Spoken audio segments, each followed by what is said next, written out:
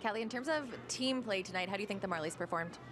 Pretty good. I mean, not a perfect game, but I think we showed what we're capable of, and what we need to learn is that we really need to play 60 minutes to keep on winning. In terms of your personal play tonight, how do you think you performed?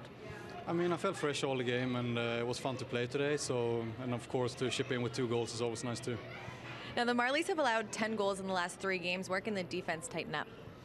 Yeah, I mean, we're working on it every day to keep our details right every shift, and we're starting to get there, but it's still a long way to go. Were you comfortable jumping into the play like that tonight? Was that something you like to do and get involved offensively? Yeah, and I mean, when Sheldon talked before the game too, that we needed to be more active from the D side, and I felt today was a good game to do it. And just in regards to that, what were your thoughts on the pass you're getting from Bracken? He seemed to find you in some of the right spots most of the time. Yeah, I mean, he has a great patience with the puck, so if you just get open, he will hand you the puck, and it was pretty good pass there. You've already surpassed your point totals from last season now in about half the games. Does signing that extension this year kind of give you more comfort and a bit more confidence in yourself? Yeah, I mean, for sure, it's always nice to have that already, and I mean, I just try to keep playing my game every day and keep on working on every detail I need.